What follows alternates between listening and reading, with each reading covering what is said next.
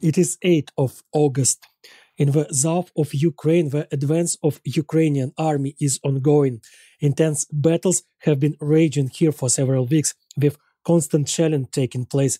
Gradually, the Ukrainian land captured by the Russians is being liberated. Advancing here is extremely challenging. Almost the entire southern region of the country consists of fields devoid of hills or deep ravines, which means there is a severe lack of cover. I remember when I read books about the Ukrainian liberation struggles in the early 20th century, I was amazed by the efforts of all the sides of confrontation to seize a village at any cost, or at least secure a couple of buildings, perhaps a railway station, before nightfall. Back then, I didn't understand why it was so crucial to fortify somewhere before nightfall, and now, witnessing it with my own eyes, I comprehend. If you don't manage to secure walls during the day, you'll spend the night in an open field, completely defenseless against enemy attacks. Almost the only shelter here is the forest plantations. These are strips of forest trees planted by people, which divide the fields with different crops.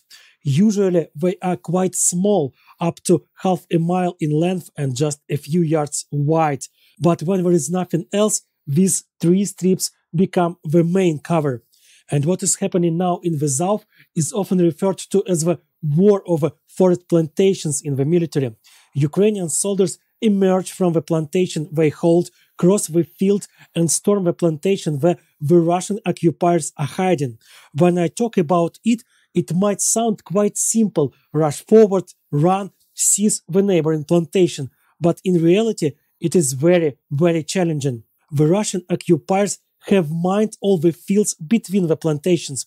Moreover, they mined them so densely that probably no one has ever mined anything like this in history.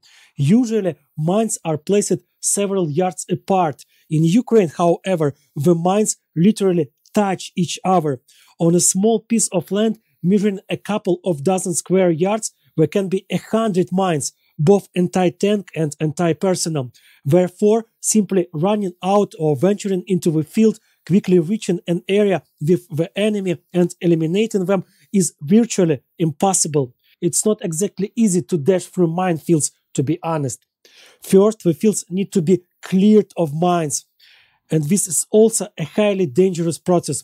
Firstly, the mines themselves, especially in such quantities, are simply daunting. Secondly, those who clear the fields are constantly under fire from the Russians. There is hardly a chance to just send in sappers or specialized equipment for demining to do their job.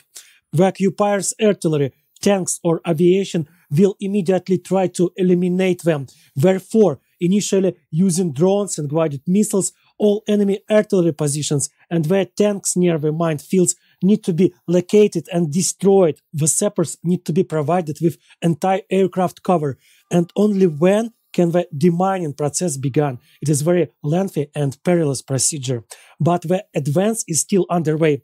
By the cost of significant losses and heroic efforts, Ukrainians are driving the Russians off our land. The Ukrainian army is pushing forward. If only we had a few more modern planes and helicopters to quickly and accurately neutralize the occupiers, but for now, these remain only dreams.